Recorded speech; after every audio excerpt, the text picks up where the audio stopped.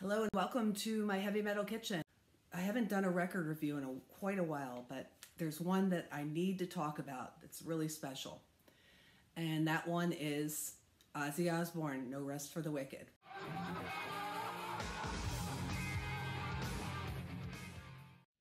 One of the things I like about this album is, and you hear it from the first one, is the production is so good and it's so smooth.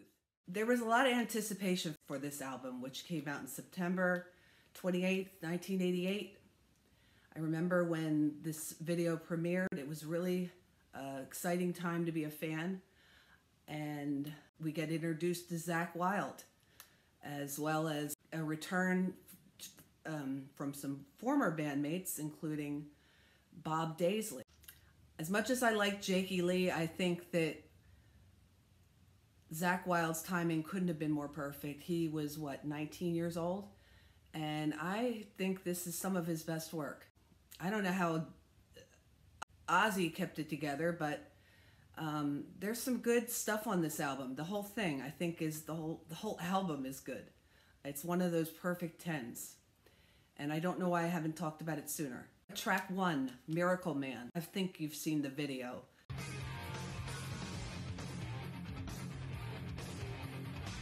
With Ozzy in the church, it's about Jimmy Swaggart. He was the evangelist that had the prostitution ring. Yeah, he was not such a good guy, and Ozzy really, that was quite a song. Great lyrics. An example of Ozzy was a good lyricist. He could write something very short yet very effective. A devil with a crucifix, brimstone and fire. Love it. What great lyrics. Just perfect, and it sounds just as fresh, I think, today. Song 2, Devil's Daughter. Another good one. Just when you think you had the first one going, the second one is just as killer. I love that riff and the pinch harmonics. Signature Zakk. Wow, I mean, what is there to say?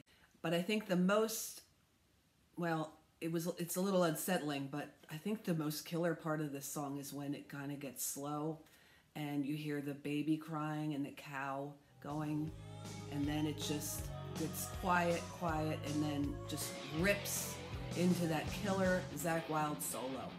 Perfect timing. I love that part. It's just super. 3, we have Crazy Babies. Geezer Butler here. And that was kind of a mystery when it came out, because I think a lot of people were confused what is that about? These self-indulgent children, these little kids that are going to end up, as we see, ruling the world. Watch out for that.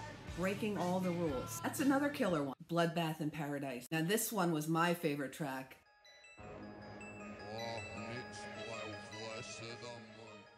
It's just the way it starts, you know something big is coming.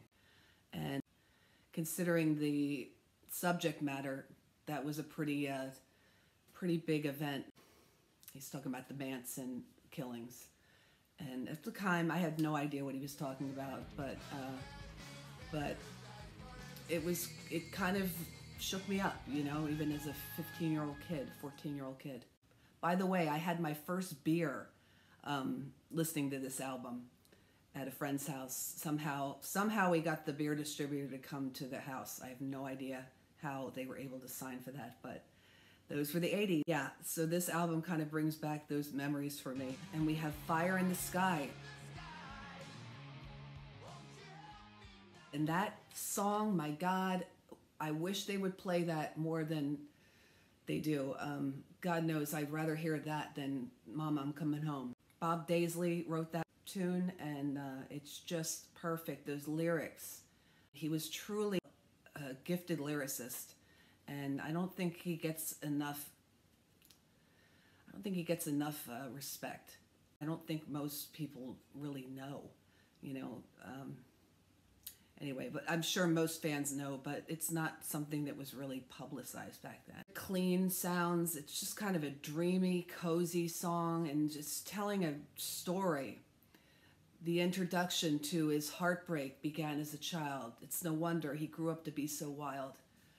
Yeah, It's a really cool tune, and like I said, I wish I could hear that more than Mama, I'm Coming Home. Tattoo Dancer. And now there's like a riff in there that kind of sounds like Miracle Man. I don't know.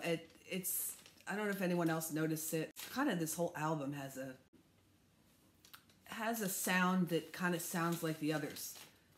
I'm not complaining. I'm just an observation. I like Tattoo Dancer. Another great track, Demon Alcohol. Ozzy is just talking to his addiction. That's the end of the album, but if you're lucky and you had the CD, the other two tracks I think are pretty cool, especially Hero. I think that's a really cool tune, and it's a shame like I said, that another one that's a slower song that could have been played. I don't know why they held them like that, but anyway, this album kicks ass. It's just I think it's one of Ozzy's best and his last good one. It just seemed like this was it, and I just don't think it gets enough. I don't think it gets enough play or respect. I don't hear people talking about it a lot. Yeah, I think it's special. So if you haven't heard No Rest for the Wicked, you should. 89, the best of the 80s. So on that note, I'm going to show you a video of my latest dish, cabbage bites. And I think they're pretty good. Hope you all have a great week, and I'll see you next time on my Heavy Metal Kitchen. Take care.